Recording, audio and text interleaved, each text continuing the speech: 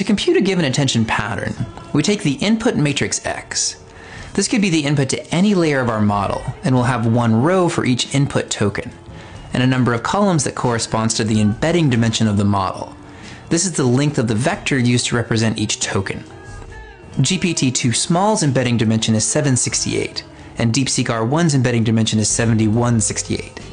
To compute a given attention pattern, we multiply our input matrix X by two separate sets of learned weights, WQ and WK.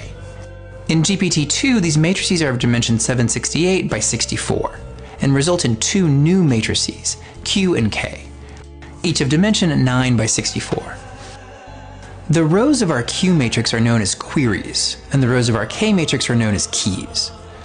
The core idea of attention is that we now search for pairs of tokens that have similar queries and keys, allowing the model to learn various relationships between tokens.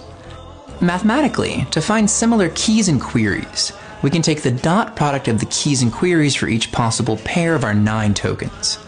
Similar keys and query vectors will generate high dot products.